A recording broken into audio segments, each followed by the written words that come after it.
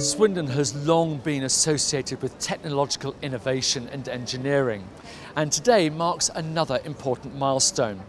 Now, the hydrogen refuelling station here at Honda at South Marston has been here for a couple of years, but today it is now generated not from the national grid, but from solar panels behind here. And the business community have been invited to take a look at alternative ways of powering their vehicles. Well, this facility builds on the existing facility we deployed in Swindon back in 2011. In 2011 it was a collaboration between BOC, Honda and Forward Swindon, and it was this region's sort of pioneering spirit and their willingness to adopt new technologies like this which really made them stand out from the crowd. Working with people like the Forward Swindon Economic Development Company, we're seeing now that actually this is the right place for us, and that this facility will actually expand and grow, because in this region here it's a hotbed for technology, it's a hotbed for distribution centres, and they're our prime target customers for hydrogen. The first station in the UK to be able to actually produce hydrogen renewably from solar power on a commercial scale. This is game changing. What we wanted to do was move to a much more sustainable delivery model, and the opportunity to work with hydrogen has been really exciting.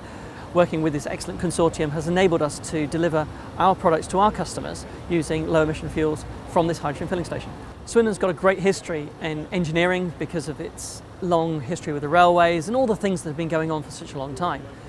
And engineering has moved on to such a great new space with innovation in renewables, in new technologies, and so it's absolutely right that Swindon is showing leadership in hydrogen technology, in the use of solar power to run vehicles. It's amazing. We're now able to run cars and vans on sunlight and water.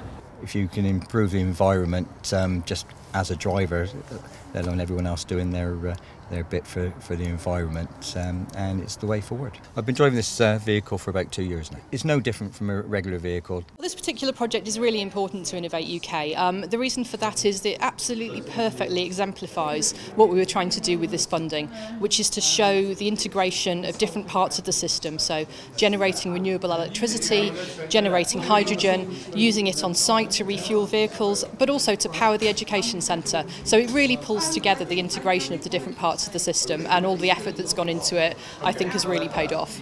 Partnership is what Swindon is all about, both in the public and the private sectors and across the voluntary sectors. So I think if you want to achieve anything in the modern world, you've got to do it through partnership.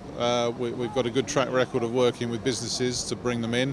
We're delighted to work with anybody who wants to do business in Swindon, and of course the council's shown its commitment to this project by converting a number of its own vehicles to hydrogen.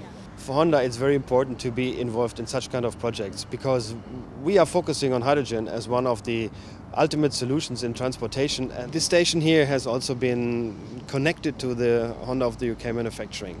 That is sensational, because we are now using this green hydrogen supply machines like forklifts, for example. We have a pipeline which is going from here, from this station, into the factory, and there we have an in-house or indoor dispenser where we can charge the forklifts. That's a perfect way how you produce cars. It's really good that Swindon's on the map, and this hydrogen fueling facility here in Honda was the first, and it's clearly one of the few current facilities that are available in the country. So it's no question about it, Swindon is well placed to take advantage of these developments as they become commercially viable. The Education Centre is here to bring all these strands together so that provide a meeting place for visitors to come, to provide somewhere to have the education harnessed. So we will hopefully have input data on the screens in a live, real way, showing what's happening with the centre from the point of view of the fuel that's being used, how many trucks are going through, and anything we can capture as a learning data.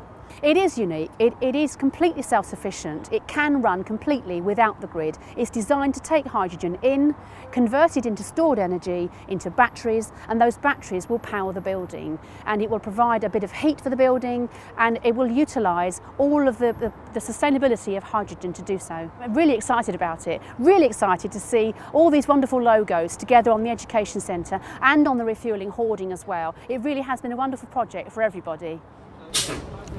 So could this be the future? Could we be filling up our cars with hydrogen?